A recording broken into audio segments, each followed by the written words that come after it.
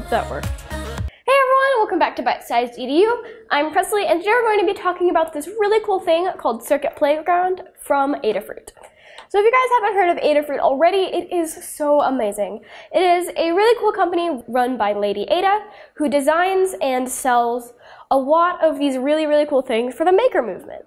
And if you haven't heard of the maker movement, it's basically a bunch of people coding stuff and then giving it a physical form and making it do stuff. And it is really cool. I actually haven't worked with the maker movement before. I've coded for a while. I'm actually taking Harvard's Intro to Computer Science class, but I've never really given it a physical form and made it do something until now. And this was a fantastic introduction to the maker movement, and I'd highly recommend it to anyone who wants to start and try it out.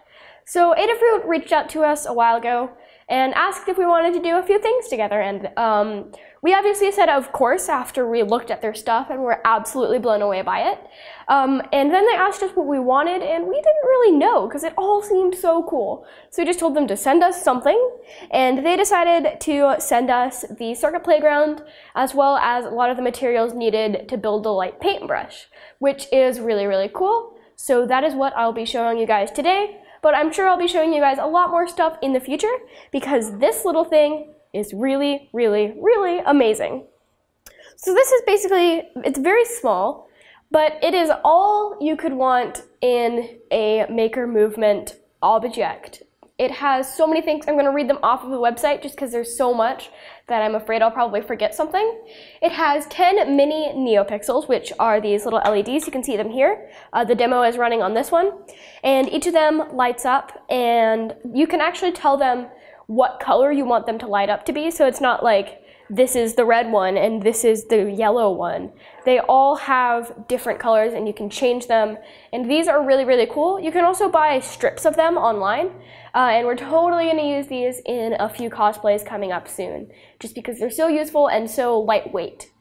And then they have a motion sensor, temperature sensor, light sensor, sound sensor, speaker, push buttons, a switch, and 8 alligator clip-friendly input and output pins.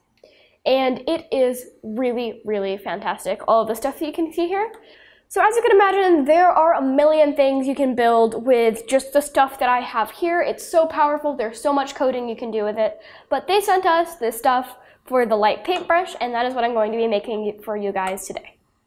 Okay, so the first thing I'm going to do is upload the code. They have a way to download the code for the Circuit Playground light paintbrush on their website.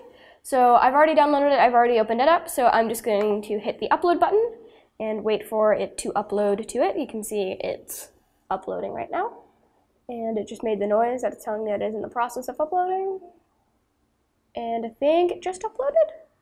So here is my potentiometer, and we need a yellow, red, and black cable. And we're just going to hook these up to this. The yellow one goes in the middle, and the red and black ones go on either side.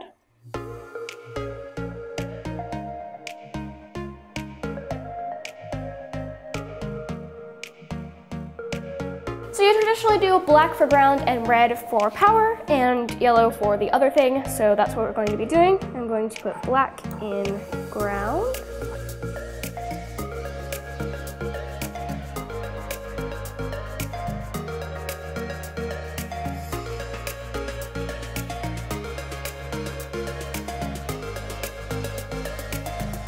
So now you have the potentiometer on, and when I turn it, it should, yep.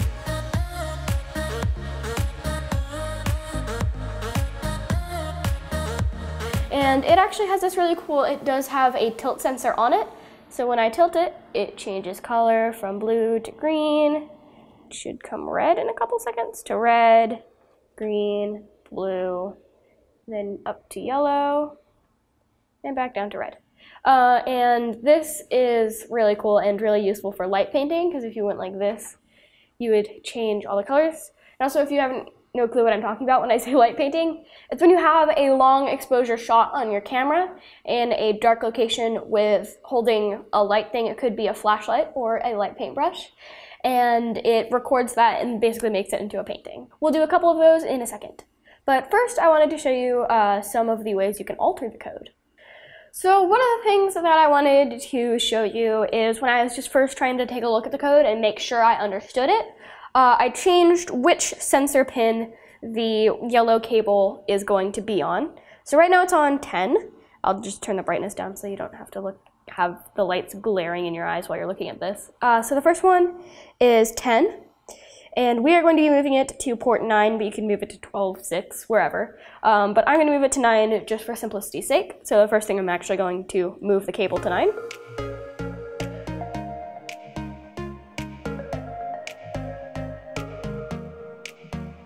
But now that it's on 9, it doesn't work because the code doesn't think that it's supposed to be using 9, it thinks it's supposed to use 10.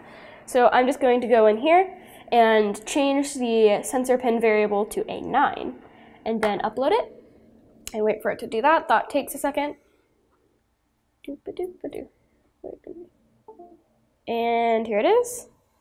And now our potentiometer works. And it's just on a different pin. That is relatively simple and not the hardest thing to do since it's just changing a variable's value.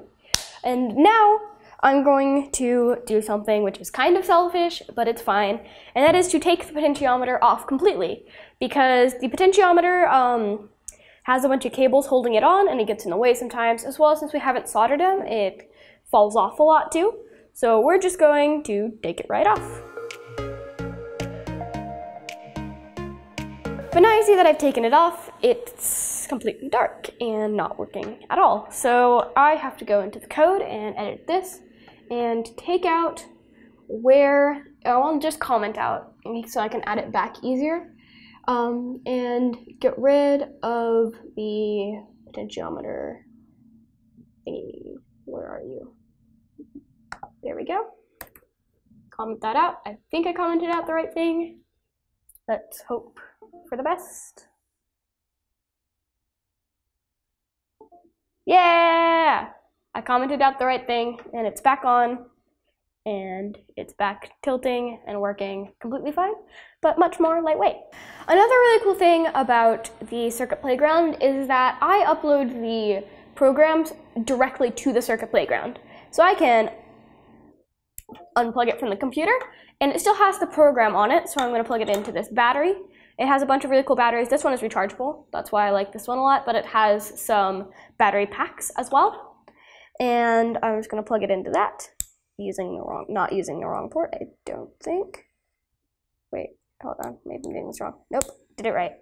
And it still works perfectly fine, but it's plugged into a battery, so it's not always attached to the computer, which is another reason why it's really great for cosplay, because you can have it just in your clothes or props or whatever, and it still stays here, and you just have to recharge the battery. That's it, and it all works. It's really cool. So let's go ahead and do some light paintings.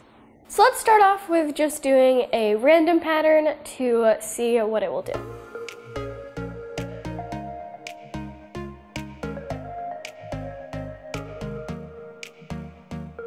So since we got that working, I'm going to be fancy and draw some shapes.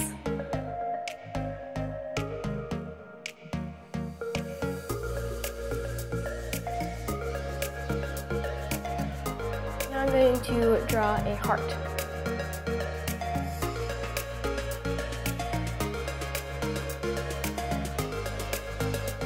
Okay, grand finale, I am going to try and write my name.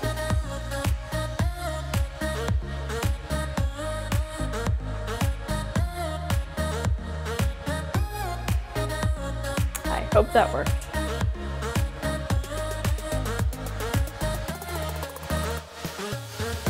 So that is painting with light, as well as a really cool circuit playground. I hope you guys learned something in this video, because I sure learned a lot while making these. And make sure to buy your own circuit playgrounds and stuff like that. Adafruit has so many cool things available on their store. There'll be a link in the description where you can check that out. But yeah, it was just so amazing. Adafruit is such an amazing company. Thank you so much to Adafruit and Lady Ada.